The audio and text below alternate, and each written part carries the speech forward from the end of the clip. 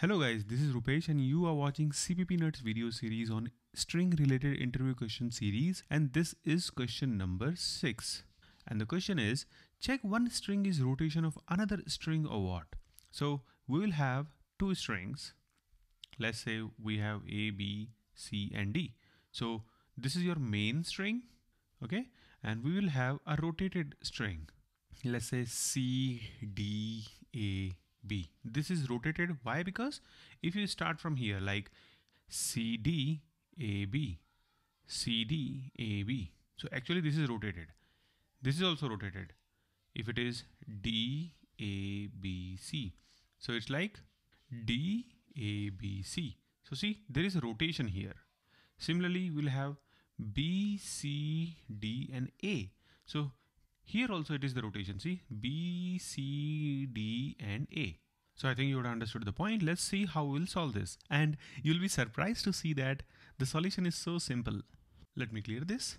So what you have to do is, this is your main string, right? What you have to do, you have to create a concatenated string, which is going to be M, which is main, plus main. So you have to concate that string 2 times. This is going to look like A, B, C, D, and then again A, B, C, and D. And we had this C, D, A, B, right? This is rotation.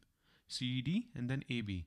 You just have to search whether if this is your rotated string, then this should exist in this, and it does exist. See, C, D, A, B. Similarly, if this is the case, like D, A, B, C. See, we have this D, A, B, C. It's that simple. Maybe now you will never forget this.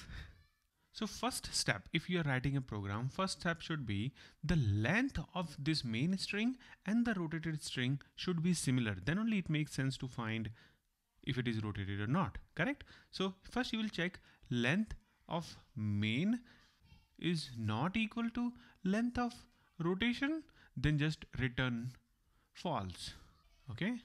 Otherwise, you'll go ahead and do this concatenation, and then you will try to find this particular string exist in this concatenated or not, and you're done. So let's see the code now. So as usual, we have this our code. This is the function like check rotation. We have main string and then rotated string. So main string is like this. See, I told you, right? We have to check if main string dot length is not equal to rotated string dot length, then just simply return false. So this returns boolean. If it is false, if it is not rotated string, then we'll return false, otherwise true. So if length is equal, then we'll do this concatenation. So this is concatenated string, main string plus main string. And now this is the magic. We have this concatenated dot find this rotated str. So we'll find this rotated str in this concatenated string. If we can find, this is the way you will check. Meaning if it is returning null, meaning if it is not able to find, then it will return this NPOS. And if it is returning NPOS, then this condition is not going to get true, because NPOS is actually equal to NPOS. NPOS is like no position. It did not find the position. Okay, this is some special notifier that you did not found that particular thing what you was looking for, because this is a standard template function. So if it doesn't find anything, it returns this. So we have to check if it is returning this. If it is not returning this, then it found that rotated string in this concatenated string and we have to return true. That's it. Otherwise false.